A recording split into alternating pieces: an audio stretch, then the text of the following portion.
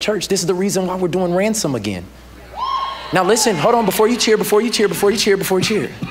We learned some things last year. We learned our platform was way bigger than I thought. We learned that there were a lot of people who were looking for things to be able, and I was like, oh, shoot. If this was at the PAC or the Performing Arts Center, they would love it. Because it was on the wrong day, at the wrong venue, and it was kind of good. Now let's be real, they want me to come out here and whip somebody and like spray some ketchup and it'd be like, Jesus' blood. Come on, let's be honest, and they will clown the church about it. And we're like, they didn't come to Christ because of that? No, it wasn't excellent at all. We saw the Heinz in the guys.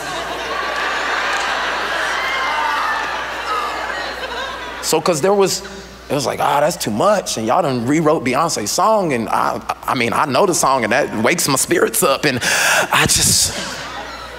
I get you. So do we stop doing it? Oh no. Because there was over 600 people got saved.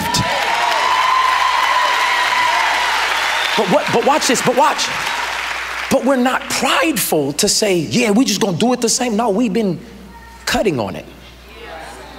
We've been submitting it. We've been looking at it. We done rewrote almost all the songs. We've taken the things that we said, could we do this better? And what we're gonna do is this year, we're gonna perfect it in-house. This is why it's not gonna be live on. Okay. So yeah, it won't be on live this year, so you won't be able to check it out. I know we talked about it. I remember when we had the fresh leftovers over here, and then we had a kind of big conversation. What do you guys think? Like I always say with Mike Todd, I try to take each incident on its own because I know people already don't like him. So with this, the Easter play, the message I always send him is that I've been in a church that slowly started getting addicted to becoming viral. Yeah, and you start, trying to do things to become viral, and you kind of get away from the point. The play, I saw the play. If you watch the whole thing, it is, something you would see at, a church that was really good at production, right? Yeah. So the segments that got cut out that were based in hell, I can understand if you saw that without the rest of it, it's kind of shocking, you know? But I do like the fact that he said that they've been cutting on it. What I hope he means is that we accepted some of the criticism. Yeah. Right. I don't think when you hear stuff if people say something to you, it's not all attacks, right? Some of it is wisdom. So I would hope that he would at least listen and say, I'm trying to do the right thing, God. People are saying I'm doing it wrong.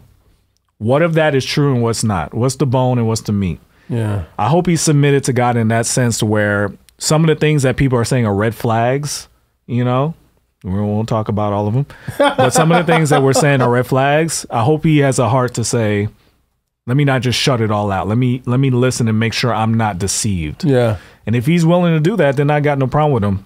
We'll take each instance one at a time. But if it keeps happening to where it's like questionable, it's like, maybe you just like this. Yeah. You know what I'm saying? But I was thinking about this yesterday because me and my wife went to our Easter service at our church, and it was a production. It wasn't like no fire or nothing, but it was a production. It was people dancing, having dialogue. It was like a show. It wasn't a show, but it was like a production of the gospel of Jesus and how Judas betrayed Jesus, and we're like Judas, but we got a chance to repent and stuff like that.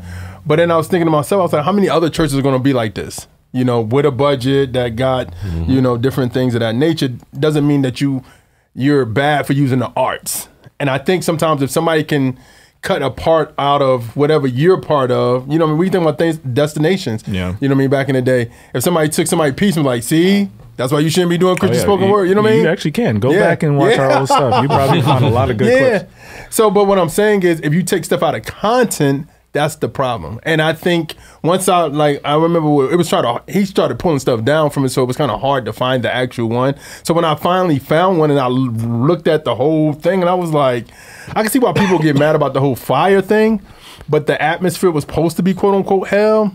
I didn't know what Beyonce's on. They flipped, so I didn't know. I think this is what the girl's saying. Oh, got you. So I was just like, I get what he was trying to do.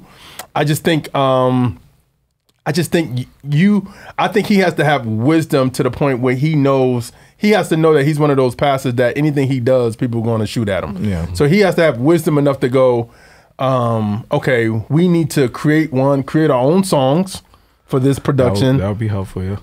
And then also even like really make it clear what this is. Yeah. You know what I mean? And I think people, but then some people may still have a problem with it. You know what I mean? But I don't know. So I think anytime you do anything ministry related, some people are gonna have a problem with it.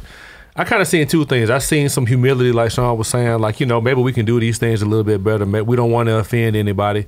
People are going to be offended, but we don't want to just blatantly just say, you know, we ignoring your criticism, we ignoring your feelings and do this right here. But I also saw a little bit of sarcasm there, like, we don't want everybody to be mad, so let us trim this and trim that. And then two, if 600 people came to Christ like you said, why hide the video? If you stand on it, stand on it. Yeah. If 600 people came to Christ and legitimately came to Christ, you feel, I would not give a flip about what nobody had to say. We're gonna play this same video because 600 people came to Christ. That'd be the fruit. That'd be the evidence if it was legitimate. But I understand the humility and stuff. But there was some sarcasm in there a little bit. It was. And was that a purse he was wearing? Hey, that's what I was trying to say. No, he was. That was a backpack. Okay, I didn't know. You know, it's 2024. You gotta ask these questions. You know what I'm saying? But yeah, I got mixed feelings from it. I'm not somebody like you said. I don't want to just target a man and make it seem like I hate him or whatnot. I want to see everybody get in. I want to see everybody do well. Everybody get in. If you're reaching souls for Christ, God bless them.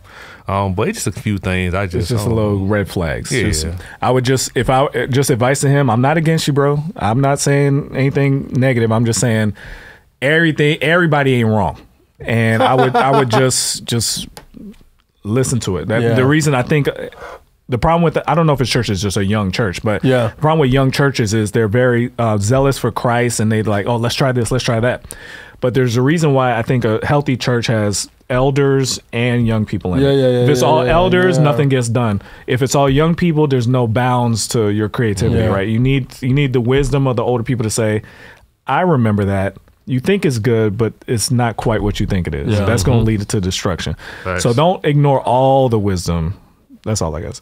Hey, what's going on? I hope you liked that video. Make sure you like and subscribe, and make sure you support us on Patreon, patreon.com/Trackstarz Universe. In the meantime, continue to watch our channel by clicking on this next video right now.